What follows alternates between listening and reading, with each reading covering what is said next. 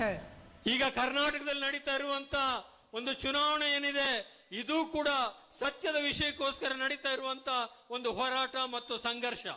आज सुबह मैं मैसूरू में मयलारी होटल में गई, आप जानते हैं? ನಾನು ಇವತ್ತು ಬೆಳಗ್ಗೆ ಮೈಸೂರಿನಲ್ಲಿ ನಿಮಗೆಲ್ಲ ಗೊತ್ತಿರಬಹುದು ಮೈಲಾರಿ ಹೋಟೆಲ್ ಅಂತಕ್ಕಂತ ದೋಸೆಗೆ ಪ್ರಸಿದ್ಧವಾಗಿರುವಂತ ಒಂದು ಹೋಟೆಲ್ ಇದೆ, ಅಲ್ಲಿಗೆ ಬೆಳಗ್ಗೆ ನಾನು ಹೋಗಿದ್ದೆ। और मैंने देखा कर्नाटका का स्वाभिमान, कर्नाटका की मेहनत का मिसाल। ಅಲ್ಲಿ ನಾನು ನೋಡಿದೆ ಆ ಹೋಟೆಲ್ಗೆ ಹೋದಂತ ಸಂದರ್ಭದಲ್ಲಿ ಕರ್ನಾಟಕದ ಸ್ವಾಭಿಮಾನ ಮತ್ತು ಕರ್ನಾಟಕದಲ್ಲಿರುವಂತ ಶ್ರಮಶಕ್ತಿಯ ಒಂದು ದರ್ಶನ ನನಗೆ ಆಯಿತು ಇವತ್ತು ಬೆಳಗ್ಗೆ। जिसका होटल है उन्होंने मुझे बताया कि उनके पिताजी ने ये काम शुरू किया था। ಆ ಹೋಟೆಲ್ಗೆ ನಾನು ಹೋದಂತ ಸಂದರ್ಭದಲ್ಲಿ ಅಲ್ಲಿಯ ಮಾಲಕ ನನಗೆ ಹೇಳ್ದ ನಮ್ಮ ತಂದೆಯವರು ಈ ಹೋಟೆಲ್ ಅನ್ನು ಪ್ರಾರಂಭ ಮಾಡಿದ್ರು ಅಂತ ಹೇಳಿ। बहुत गर्व से मुझे रसोई में ले गए और मुझे भी डोसा बनाना सिखाया। ನನ್ನನ್ನ ಬಹಳ ಗೌರವದಿಂದ ಆ ಹೋಟೆಲ್ನ ಅಡಿಗೆ ಮನೆಗೆ ಕರ್ಕೊಂಡು ಹೋದ್ರು ಮತ್ತು ಅಲ್ಲಿ ನನಗೆ ಮೈಲಾರಿ ದೋಸೆಯನ್ನು ಹಾಕೋದು ಹೇಗೆ ಅನ್ನೋದನ್ನು ಕೂಡ ಹೇಳಿಕೊಟ್ರು। ನಾನು ಕೂಡ ಬೆಳಿಗ್ಗೆ ಅಲ್ಲೊಂದು ದೋಸೆ ಹಾಕಿದೆ ಆ ಹೋಟೆಲ್ನಲ್ಲಿ। अच्छा बनाया, ಚೆನ್ನಾಗೇ ಮಾಡಿದ್ದೀನಿ। अच्छा बनाया।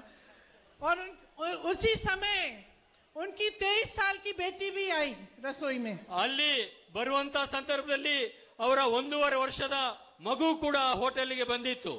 मैंने पूछा क्या करती हो? ನಾನು ಕೇಳಿದೆ ಅವ್ರನ್ನ ಏನ್ ಮಾಡ್ತಾ ಇದ್ದೀಯಾ ಅಂತ ಹೇಳಿ। बोला मैं इन्फोसिस में काम करती हूँ। ಆ ಹುಡುಗಿ ಕ್ಷಮಿಸಬೇಕು, ದೊಡ್ಡವಳು ಇನ್ಫೋಸಿಸ್ ನಲ್ಲಿ ಕೆಲಸ ಮಾಡ್ತಾ ಇದ್ದೀನಿ ಅಂತಕ್ಕಂತ ಮಾತನ್ನ ಹೇಳಿದ್ರು। मुझे इतना गर्व हुआ, ನನಗೆ ಬಹಳ ಹೆಮ್ಮೆ ಅಂತ ಅನಿಸ್ತು। मुझे लगा यही कर्नाटका है। ನನಗೆ ಅನಿಸ್ತು ಇದೇ ಕರ್ನಾಟಕದ ದರ್ಶನ ನನಗೆ ಆಗ್ತಾ ಇದೆ ಅಂತ ಹೇಳಿ। मेहनत, ईमानदारी, ಶ್ರಮ ಮತ್ತು ಪ್ರಾಮಾಣಿಕತೆ, अपनी पुरानी परंपरा को आगे बढ़ाते हुए ನಮ್ಮ ಪುರಾತನವಾದಂತ ಪರಂಪರೆಯನ್ನ ಮುಂದುವರಿಸ್ತಾನೆ, अपनी संस्कृति, अपनी सभ्यता को बचाते हुए ನಮ್ಮ ಸಂಸ್ಕೃತಿಯನ್ನ ಮತ್ತು ಸಭ್ಯತೆಯನ್ನ ಉಳಿಸಿಕೊಳ್ತಾ ಬೆಳೆಸ್ತಾ भविष्य की ओर देखना ಭವಿಷ್ಯದ ಕಡೆಗೆ ನೋಡೋದು ಕರ್ನಾಟಕದ ಒಂದು ವಿಶೇಷ ಮತ್ತು ಹೆಮ್ಮೆ। और एक सौंदर्य भविष्य में भाग लेना। ಈ ಒಂದು ಸುಂದರವಾದಂತ ಭವಿಷ್ಯದಲ್ಲಿ ಭಾಗವಹಿಸತಕ್ಕಂಥದ್ದು। गर्व होता है मुझे आपके प्रदेश पे। ನಮ್ಮ ಈ ಪ್ರದೇಶದ ಬಗ್ಗೆ ನನಗೆ ಹೆಮ್ಮೆ ಅನಿಸ್ತದೆ। आपकी मेहनत पे, आपकी ईमानदारी पे। ನಿಮ್ಮ ಶ್ರಮ ಮತ್ತು ನಿಮ್ಮ ಪ್ರಾಮಾಣಿಕತೆ ಬಗ್ಗೆ ನನಗೆ ಹೆಮ್ಮೆ ಅನಿಸ್ತಾ ಇದೆ। Priyanka Gandhi Vadra in Karnataka, in Sringeri. She is addressing the people in Sringeri. We know that this is a three-cornered fight between the Congress party, the BJP and the Janata Dal Secular in Karnataka.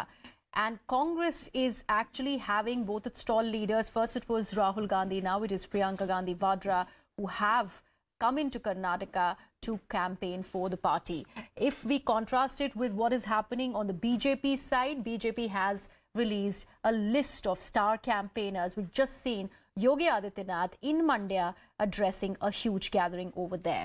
We'll continue with our coverage on what exactly is the elections, the impending elections in Karnataka really bringing to the table.